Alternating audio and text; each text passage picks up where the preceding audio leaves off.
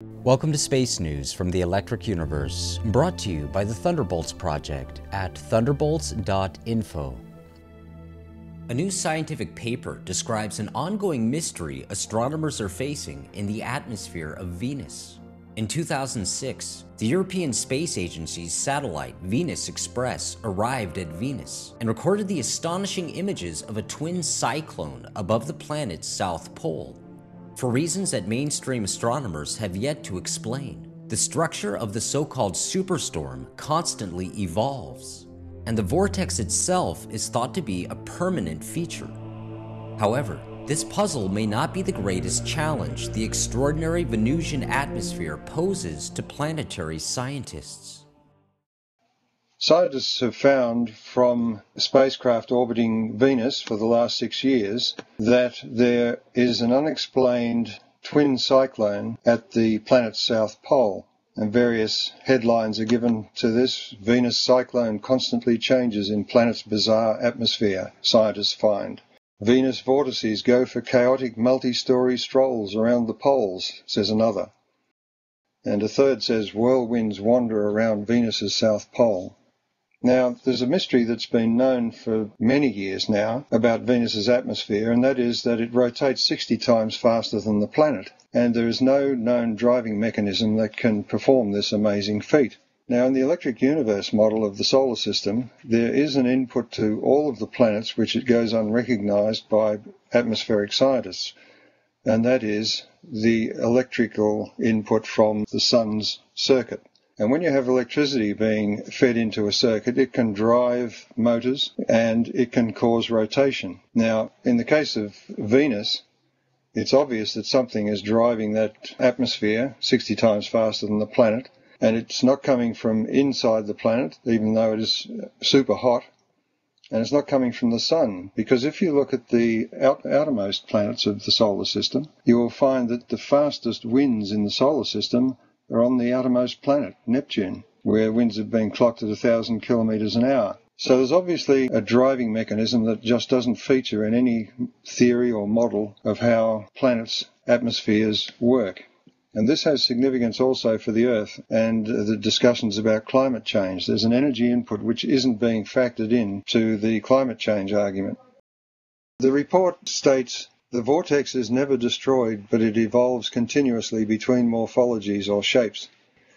The cause for the constant evolution remains a puzzle that the team still hopes to solve.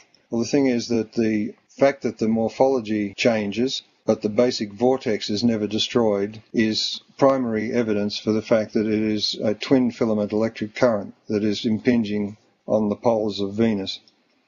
The same type of phenomenon seen at Venus's south pole is found elsewhere in the solar system and is a predictable feature of the electric universe. In 2005, when scientists using the Keck Observatory discovered a warm vortex at the south pole of Saturn, Thornhill made a prediction that could only seem preposterous from a conventional viewpoint. He wrote, "The electric universe predicts, experimentum crucis, that both poles should be hot, not one hot and the other cold."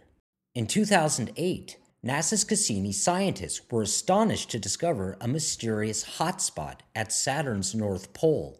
This was astonishing because the freezing North Pole had been deprived of sunlight for over 12 years.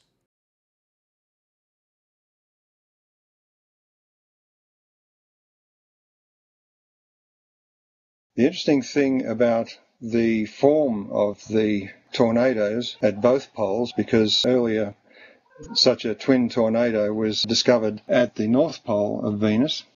In 2005, I wrote about Saturn, saying that the hot South Pole would be found to be mirrored by the Northern Pole, which had been in darkness for 14 years, and that would be a crucial test of the electrical power input model. You see, the power, or the electrical connection of the Sun to the planets, occurs generally at the poles. In the Earth's case, we see that in the form of auroras. And when the Sun is particularly active, you will see powerful auroras which extend down to lower latitudes. Also, you will notice in auroras that the movement is remarkably changeable and sudden. Now, this is one of the features of the twin cyclones at the poles of Venus.